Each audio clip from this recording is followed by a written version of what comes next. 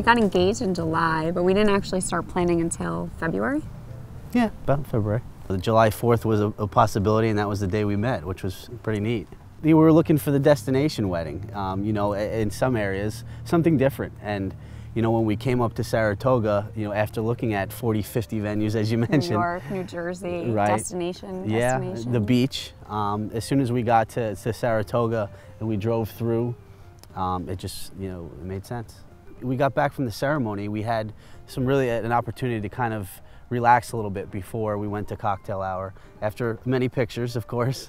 But when we walked into the hall with it all lit up, it was beautiful. And again, it was time for us to kind of soak everything in, and you know, the lighting was beautiful. Everything just was picture perfect. The setup was, yeah, it was beautiful.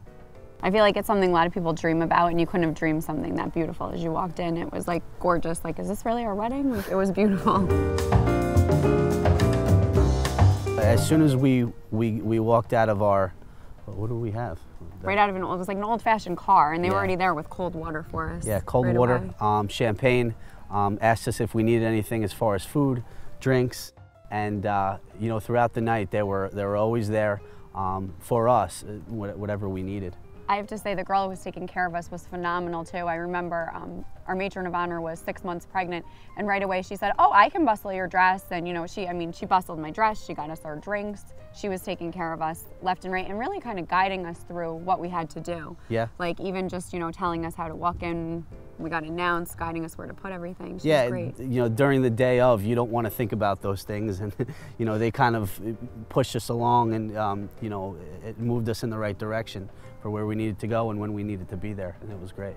Mazzone was phenomenal. I would definitely go with one of, you know, your Mazzone options, because you know your food's going to be great, you know that your service is going to be incredible, and you're going to have a memorable day. Yeah, the Hall of Springs was definitely, you know, our favorite. After looking at everything, as I said, we looked at so many venues, but this was definitely the best.